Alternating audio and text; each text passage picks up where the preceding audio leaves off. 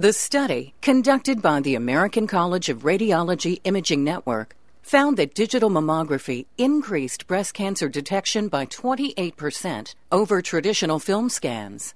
These results apply to premenopausal and perimenopausal women, as well as women under the age of 50 who have dense breasts. Women with dense breasts have a larger amount of glandular tissue, which appears white on a scan and can make cancer diagnosis difficult. Breast cancer, whether it's in the form of a mass or in the form of a calcification, also shows up as white on a mammogram. So obviously the more white tissue that's in the breast, the easier it is to hide a cancer potentially. Digital mammography takes an electronic image of the breast and stores it directly in a computer, allowing the image to be greatly enhanced, much more so than a traditional film screen. It also gives us the ability, similar to when you use a digital camera to obtain pictures in your home, gives us the ability to post-process an image. So a mammogram can be taken.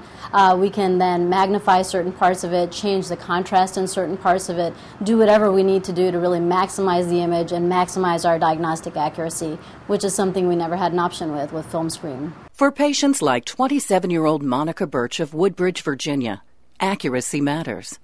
Monica's mother was diagnosed with breast cancer at age 32, and Monica now has annual screenings because she's at a high risk. But with dense breast tissue, traditional film screens have often meant a lengthier process with imperfect results. The films, she had to get a little more, or keep trying to do it to get a better view of it.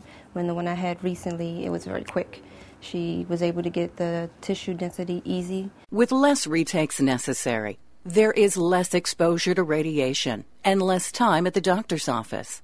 Monica has now made a permanent switch to digital mammography. Maureen Karnbach, a 47-year-old registered nurse, made the switch to digital mammography after a troubling letter arrived in the mail informing her that she needed to have follow-up testing after a routine mammogram.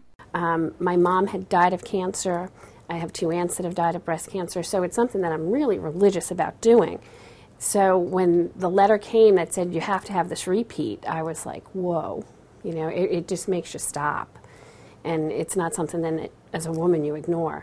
Maureen was told she'd need to have an ultrasound to further review an area of concern. But because Maureen works at the hospital, she found out about the digital mammogram and chose to have her mammogram redone. She says the results were worth it. And the film was so clear, and it's a world of difference in the 2 films. And they could easily see what they were looking at and easily see that little spot that the other radiologist was concerned about, and say, nope, that's not a problem, it's okay. So I was thrilled. It is recommended that all women receive a baseline mammogram at age 35 and then regular annual exams beginning at age 40.